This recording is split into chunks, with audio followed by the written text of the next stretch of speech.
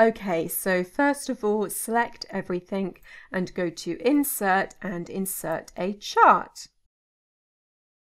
Then to make a secondary axis, double click on one of the lines and change it to the secondary axis. The grey and the orange line are still both on the primary axes, and we need to move these two lines closer together. And we will do that by creating an adjusted data set. So I will take all of these numbers here and minus 50 from them, and double click to send it down. Then select the grey line and drag the blue box into the next column. So we are now plotting the adjusted data. Adding and subtracting will bring the two lines closer together, but it doesn't actually change the variation between the data points. In order to increase or decrease the variation, you have to multiply or divide the numbers. So we will also divide these numbers by 2 and then double click to send it down. And this takes a little bit of trial and error. Now the grey and the blue line are overlapping, so to fix this I will change the maximum and minimum of this axis. I will change the minimum to 5 and the maximum to 35. To make a third axis, what I'm going to do is make a fake data set and then format it to look like an axis. So for the third axis, all of the x values need to be the same because I want it to be a vertical line, and I want the axes on the left hand side, so I'll make the x values the minimum value here, which is the 10th of March. Then for the third axis, I need the y values to be the same values as the axis labels here. So they will be 5 and 10, and then I'll select both of these and drag it down to 35. Then select the date and hold down Control and drag this down the same number of rows. Then select the chart and right click and select data, and add in this new series of data. So these will be the x values and these the y values. And OK.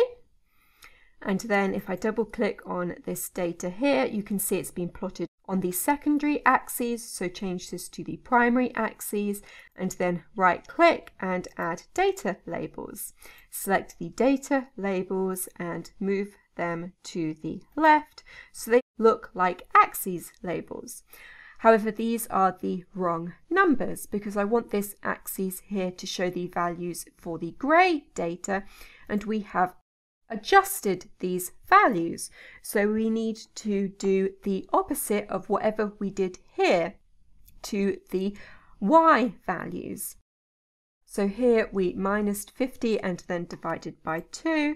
So over here we will times by 2 and then plus 50. And we'll drag that down.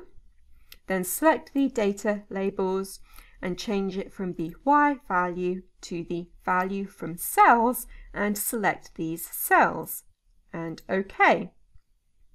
If you don't have value from cells as an option, you'll need to double click on each of the data labels individually, go to the formula bar, type equals, and then select the cell with the number in it that you want and press enter.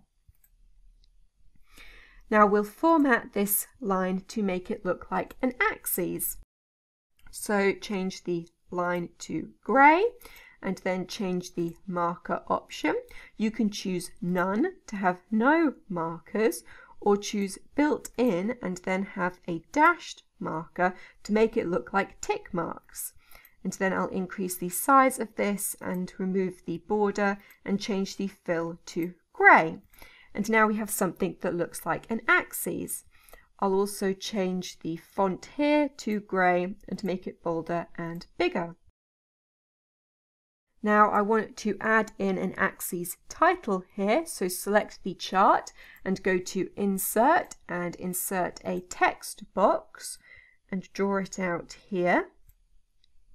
Then the axis title is going to be this column heading here, and we'll rotate the text upwards, decrease the font size and change it to grey, and then position this next to the grey axes. And I will now format the other two axes so they look the same.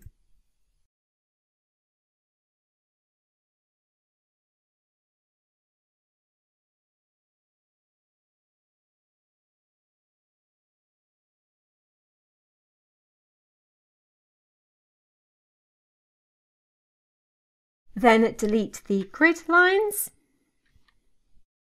And the final step is to fix the x-axis down here to remove this part of the line.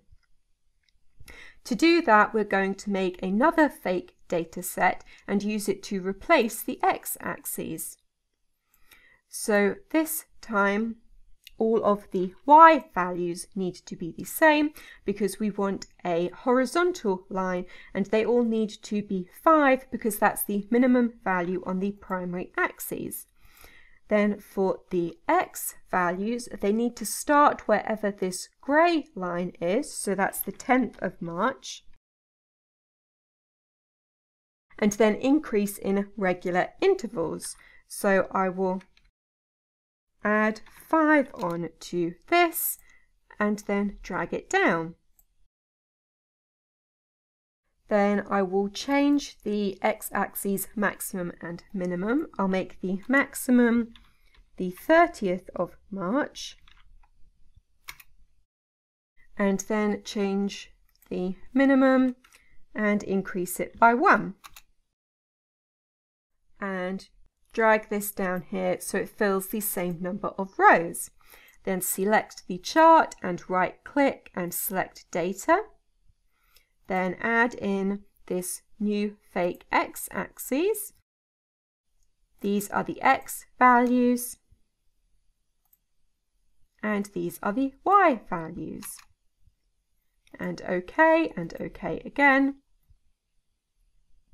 And then this has been plotted on the secondary axes again, so we'll change it to the primary axes and then right click and add data labels, select the data labels and change them from the y value to the x value.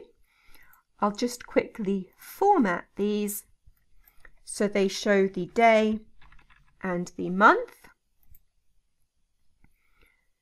Then move the labels to below the line.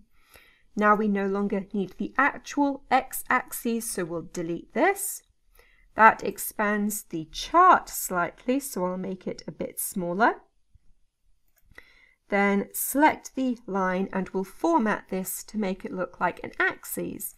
So we'll change the line color to black and change the marker option, and this time we will make them crosses, and then increase the size a little bit and increase the border and change the border color to black. And we're trying to make the horizontal part of the cross the same thickness as the rest of the line so that they blend in. And then I don't really want the crosses at either end, so I will double click on the marker and then change the marker option to none. And I'll do the same thing at the other end. And then finally we need to delete the fake axes from the legend. So just double click on the legend and delete each of the labels. Okay, so in this video I have shown you how to make a chart with 3 axes in Excel, and that is everything.